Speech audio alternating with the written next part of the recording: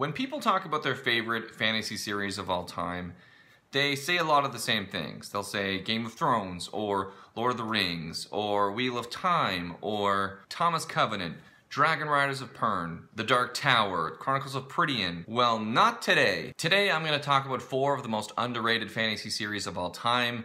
They are beautiful and epic and heartbreaking and dangerous and challenging and heartwarming and fun. I really hope that today I'm going to talk about something that you are going to love, so I'm really excited. Let's get to it. The first series that I'm going to talk about is The Monarchies of God by Paul Kearney. This series is set in a kind of parallel Europe, roughly in the late 1400s.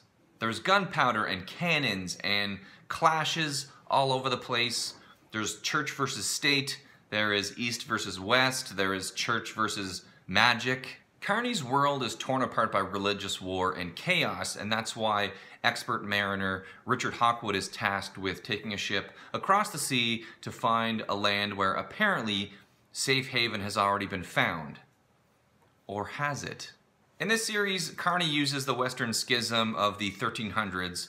That's when the Catholic Church broke up into multiple factions and each had their own pope, as kind of a thematic backdrop for this series. This is a series for fantasy fans who are really interested in religions and different cultures and seafaring and even military might. Seriously, Kearney's battles in the Monarchies of God are some of the best, maybe the best I've ever read in my whole life. Especially the naval stuff, they're clear and descriptive and exciting, but also properly horrifying. Kearney is not at all a glorifier of violence, and it's very clear from this series that he sees war in all its forms as just a really poor way of resolving any kind of dispute. It's a major theme throughout the series, which is really interesting because war and fighting and battles are such a huge part of fantasy literature. And the Monarchies of God just kind of stands to the side a little bit and tries to examine that culture and even our approach to that culture in literature. This is just a tightly plotted, character-driven story that mirrors our own world in a lot of ways, but also feels just really exciting and really new. Fans of Martin might really like this one because Kearney is kind of known for his pessimism with his characters. I don't know if he's as ruthless as Martin is with his characters, but he's pretty close. But if you stick with the series, I think you'll be really glad that you did. It's not all doom and gloom at all.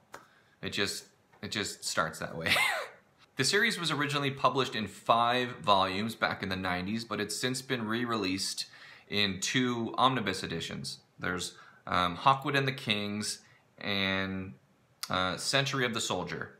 All told, the series is about 1,500 pages, which is not small by any stretch of the imagination, but when you compare it with Jordan and Martin and Terry Goodkind and these kinds of guys, Kearney really shows that you don't need epic size to tell an epic story. Next, we have a big series by author Janny Wurts, The Wars of Light and Shadow, which might be the most underrated fantasy series I've ever come across in my life. Both because of its scope, in that Wurts just published the penultimate 10th volume in the series in 2017, but also because of its quality. Janny Wurts is just incredibly, undeniably talented. The writing in this series is some of the most lush and beautiful I've ever come across in any genre, but it's dense. Like, this is not YA level reading at all. Everything you get from The Wars of Light and Shadow, you earn. Like, there will be times when you will reread a paragraph 2 times, 3 times, just to extract everything out of it because there's so much there, which sounds, I think, really annoying, but it won't be at all. You will want to do it. You will love doing it because there's just so much in there. The books start pretty typically. The Royal Navy is fighting a fleet of pirates, and even though they've won this battle, the majority of their fleet is kind of decimated, and the recovery is pretty rough. A very important prisoner, though, is taken alive, and that's Arathon, who's known as the Master of Shadow, the bastard son of the Queen, who ran away from the king years ago to be with the Pirate King, but she has since died. Ever since, the Royal King and his heir, Lycere, who's known as the Lord of Light, have been obsessed with finding this bastard son, Arathon, taking him back to the capital, and humiliating, torturing, and killing him for his betrayal. But once they have him, it becomes very clear very quickly through some things I can't really talk about because of spoilers, that Lysair and Arathon are not just at the center of some kind of familial conflict. They are important to the world and this massive story that not only covers generations, but even like ages of the world. Ultimately, the balance of the world is in their hands, classic fantasy trope, and that's as much as I can really tell you without giving away massive spoilers, which sucks because this story does not go where you think it's going to go. My favorite description I think I've ever read of the Wars of Light and Shadow is that the series doesn't sprawl as it gets larger, it deepens. There are 10 books in this series now. It will finish with the next book, which will be the 11th book. This isn't Janny Wurts just adding threads and adding characters to draw it out. She's adding layers over time. She's adding complexity. She's adding history. The hallmark of this series, and the thing that I love the most, is that Wurts just constantly asks you to reevaluate everything you know, everything you've read. Characters that you hated initially become some of your favorites. The line between good and bad is often very confusing, but very interesting. Like, your assumptions are constantly challenged with major characters, with minor characters, with major plot points, with minor plot points. It's just so intricately plotted. It's just brilliant. If you're a big fan of magic, the books have more than one like fully fleshed out magic system going. And it's described, which I love, this is the part that I love, it's described both very lyrically and very precise at the same time. This series has probably the craziest, biggest, most impressive siege I've ever heard of in a book. It also might have the most frightening use of dark magic I've ever seen. It's so good. Just talking about this makes me want to go and read it and start it all over again. I love the series so much, and I don't know anybody who's read it. It's so fantastic. If you're a lover of language, please try and read The Wars of Light and Shadow. It's just brilliant. Janny Wurts should be gigantic. I know why she's not, because the language she uses can be difficult for some people. It's not just easy, light reading. It's not like complicated or difficult words. It's just dense the way she writes. So it's gonna turn some people off. Some people might not have the patience for it, but I think it's brilliant. The story's fantastic. It's tons of fun at the same time. I think you'll love it. Series number 3, I hope will not turn you off by this disgusting cover that it has. That's the Crown of Stars series by Kate Elliot. In it, King Wendar holds the crown, but his kingdom is in turmoil because his sister, Sabella, has long had plans for the throne, and she's trying to wrest it from him, and there are basically armies flocking on either side. This internal conflict has weakened Wendar's defenses, and now there are raiders, both human and non-human, kind of flocking across the borders to try and seize some of this power, and at the same time there are kind of dark spirits that have started to kind of roam the land in broad daylight. And this is when, surprise, surprise, 2 innocents get thrown into the chaos. I bet they won't have anything to do with it, right? One is a young stable boy named Elaine, who kind of receives like a prophetic vision, and the other is a young girl named Leath, who kind of unknowingly has the power to end this war single-handedly. But before they can kind of discover and accept their destinies, they first have to kind of go backward and understand some things about their origins, because where they came from plays as an important role in this story as where they're going. At first, Elaine feels a bit like an archetypal character. He's an orphaned boy who was promised to the church, much to his chagrin, but he's actually just wonderfully different because he doesn't find like martial prowess or special abilities at any point during the story. He's kind of a wannabe warrior that's not good at it at all, and the thing that he really brings to this tale is compassion. He's the hero of an epic fantasy story, and all he brings to the table are essentially wits and sensitivity. Think of like a Franciscan friar like William of Ockham or Francis of Assisi, just with magic flying all around him. And if that sounds a bit boring or weird to you, it's not. Believe me when I tell you that Elaine is just full of surprises. He's fantastic. On the other hand, there's Leath, who is the daughter of two sorcerers, but she is deaf to magic herself. Or is she? Ultimately, it's another man's desire to possess what's hidden inside of her that kind of kicks off her part of the story. And on top of that, we have kings and queens and nobles and freeholders and warriors and clergymen and half-elven princes and star-crossed romances. It has a bit of everything. This series is like seven books long.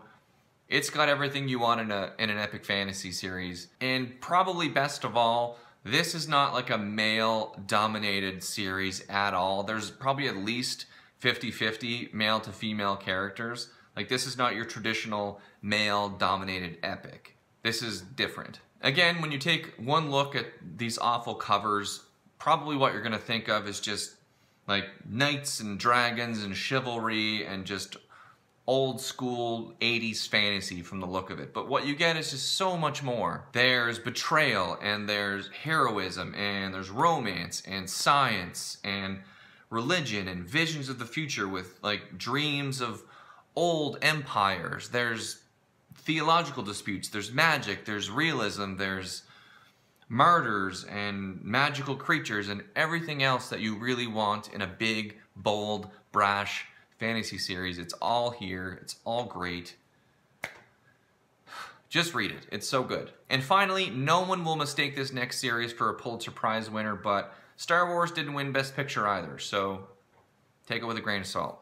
The Tales of the Ketty Jay series is just a tribute to old-fashioned fun, and just it's elevated to another level by a storyteller who I think has raised the bar for an entire genre, steampunk. Here's the skinny. Darian Frey is the captain of a ship called the Ketty Jay, and he's the leader of a small and like really highly dysfunctional band of like layabouts. He's your classic dashing rogue, and him and his gang kind of make their living on the wrong side of the law, avoiding the pursuit of the coalition navy. With their trio of flying ships, they run contraband and they rob airships and generally make like a nuisance of themselves. The story begins when Frey gets a hot tip that a freighter carrying a ton of valuables and not a lot of security is just ripe for the picking. And they go to steal all of this, and all of a sudden the freighter explodes. Suddenly Frey isn't just considered a nuisance anymore. He is now public enemy #1 because people think him and his band have blown up this massive freighter full of all this cash. So the Navy gets on his tail to try and take him down. But Frey knows something that they don't. He knows that the freighter was rigged to blow up. So he was framed for this murder, essentially. And if he wants to prove it, he's going to have to catch the real culprit. So he has to face down both liars and past lovers in dogfights and gunfights with dukes and with demons. And it will take all of his criminal talents to prove that he's not the criminal that they think he is. If that makes sense? I've always described the Tales of the Ketty Jay series as kind of equal parts Firefly and Pirates of the Caribbean. If not like in content, at least in style and feel. It starts with a book called Retribution Falls, and it's just, I remember when I first found it because it was the type of book that I've always been looking for. Just something like whip smart and also like incredibly fun at the same time.